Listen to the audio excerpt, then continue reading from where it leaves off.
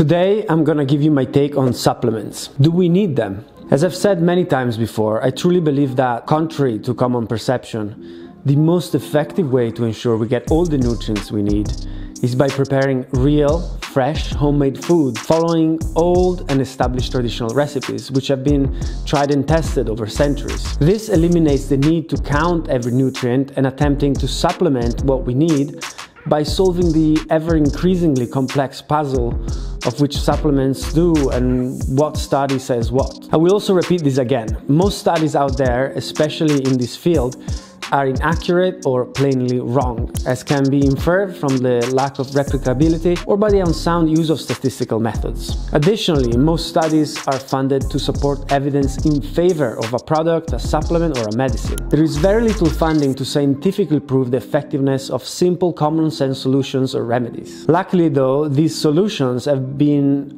already tested empirically over generations and were passed on culturally or simply built into our intuition, which means that listening to our body has to become a more common habit nowadays. So, do we really need supplements? The simple answer in this context is no. But having said all of this, I know this is not really the answer you were looking for, because like everything in life, nothing is just a simple yes or no. So let me add some nuance here. The first argument in favor of supplements is a very generic one. Traditional food preparations and recipes were very much tied to what was seasonal at the farmer's market. And so, for example, winter foods and winter veggies were suited to cope with the cold. Additionally, there was a richer local biodiversity. Now, with mass production and distribution of food, we have lost this seasonality and great part of the variety. For example, there are hundreds of varieties of tomatoes or broccoli in nature, but at a modern grocery store you will only find a few varieties that have been selected because of their increased yield or shelf life. This results in not only a mismatch between food consumed and the seasonal needs, but also a tendency to eat more of the same things. With this view, it could be argued that intelligent supplementation can be beneficial. However, also the opposite can be argued. Yes, we have lost seasonality and variety, but we also have more selection at our disposal. We can find foods that are out of season or out of region all year round, and so we can really ensure we get all the nutrients we need at all times, even if this requires a bit more knowledge. Some additional arguments in favor of supplements usually comes from the fitness community. The first goes something like this. If we are pushing our bodies to perform at their best and beyond the need of an average person, then why not take advantage of science-based supplementation? Surely food cannot beat that. And the second argument is that it is too cumbersome to get everything from food, and so supplementation is better than below optimum nutrition. I will address these questions, plus I will give you my personal experience with some of the most popular fitness supplements. Number one, the notion that supplementation gives us a more science-based support in our fitness journey is only partially true. This is best explained with an example. Many pre-workouts contain L-citrulline, a precursor to arginine and nitric oxide, which will give you a good pump at the gym and improve endurance. You can of course supplement that. Or you could add a bit of knowledge and learn which foods contain L-citrulline. Watermelon, for example, is very rich in L-citrulline, so why choose watermelon over a supplement? It is less convenient, surely, but is it? Watermelon also hydrates you, gives you energy, and all the minerals which are essential for L-citrulline conversion in your kidneys. So you can get everything from food and more. Also, the convenience argument has its limitation. Firstly, because when your diet is varied, you really don't have to think about supplements, reducing your stress and time spent thinking about supplements. Of course, you need to then put effort into preparing your food, and it seems more convenient not having to. But it can also be argued that it's more convenient to sit on your couch instead of going to the gym. But aren't we trying to be healthy, fit, and happy? Food is even more important than working out, so why put less effort in it? Having said all of this, I'm not in favor of effort for the sake of it.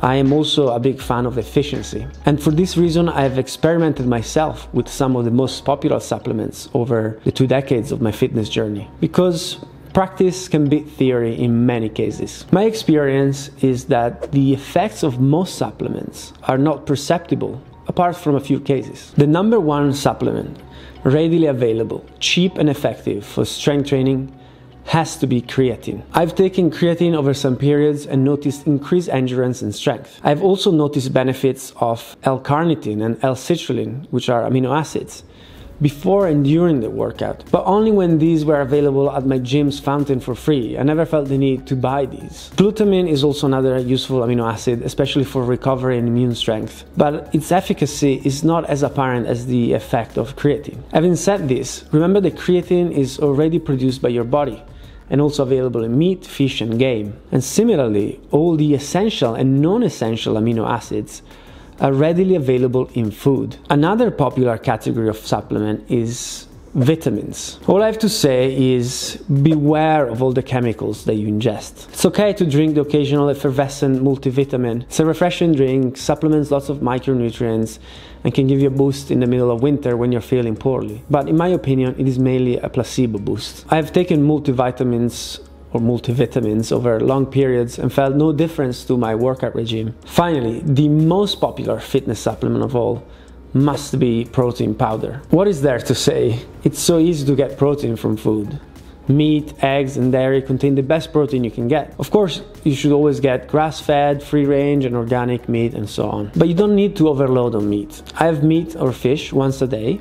Still not every meal, but that's because I work out every day and I want to be sure to support tissue repair. A normal lifestyle requires meat or fish only 3-4 times a week. Does your body need extra protein supplementation even if you go to the gym a lot? Strictly speaking, no. It doesn't. Protein cannot be stored in your body. Does it harm to get more protein than you need? Not really, as long as you have a sufficient carbohydrate intake to supply steady energy to your body. So, a protein shake can be a good snack and can help with the timing of your protein consumption during the day. But beware of bulking agents, sweeteners, and other chemicals that you find in protein powders. Most protein in commerce is whey protein. There is whey isolate, concentrate, and casein in order of how fast it gets absorbed by your body. These then come in a variety of qualities. To get the best grade, you're looking at a rather expensive supplement. If money is no concern and you like the taste, then I say go for it. I like to eat yogurt or drink milk or even skyr, the Icelandic high-protein yogurt. It is the same whey protein that you have in the powder, but with a lot more benefits, especially in yogurt form, thanks to the probiotics, which are good for your gut. And yes, I do enjoy the occasional protein shake, but it's more for the taste and the times when I'm on the go and I haven't had the chance to consume enough protein. I travel a lot and this may make it difficult to maintain optimal nutrition and training. It just means going a bit out of your way to get the food you want and to find the gym. After all, I really love working out and I love good food. So the effort is worth it. I feel good and strong despite a hectic schedule and intense workout regime. And this is with or without supplements. So the question is back to you. Do we really need supplements? If you enjoyed this content, please consider supporting me on Patreon, where you can watch all my upcoming videos ad-free, and I do monthly live streams where you can ask any of your questions. Plus, you support me in creating more of this type of content. Thank you so much.